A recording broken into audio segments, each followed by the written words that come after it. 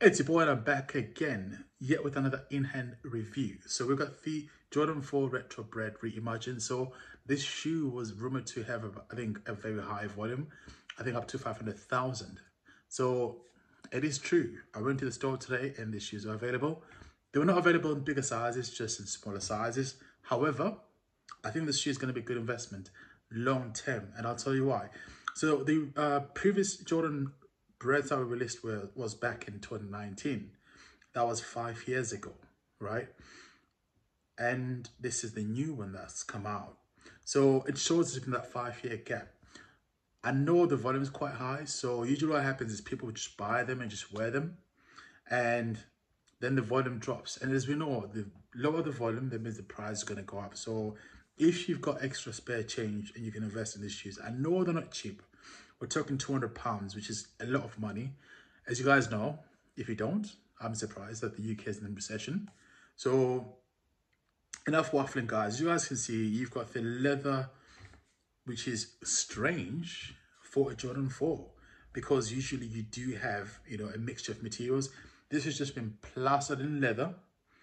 And then you've got just, your upper layers in black. Then you've got the gray on the midsole, as well as on the side of the laces. Then you've got, bits on the front that are red. Then the midsole of the back there is finished off in that white and that red as well. I do like how the inside tongue is red. Kind of been talked today to save my life. And then you've also got the gray as well on the inside. So it's that, typical, like just black, red with a bit of gray as well. But the gray is subtle. It's not overly there.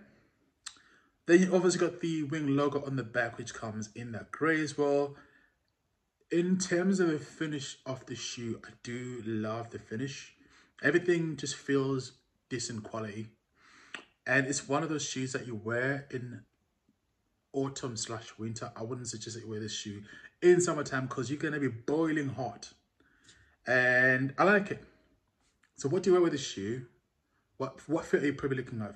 I can't even talk properly. What fit are you probably looking at? I'll probably say you can wear some cargo pants, some tracksuit bottoms or joggers. You can also wear some nice flared out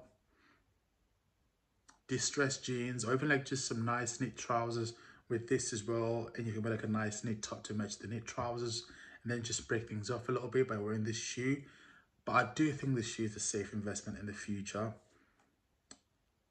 Yeah, it's a safe investment in the future. I definitely think so.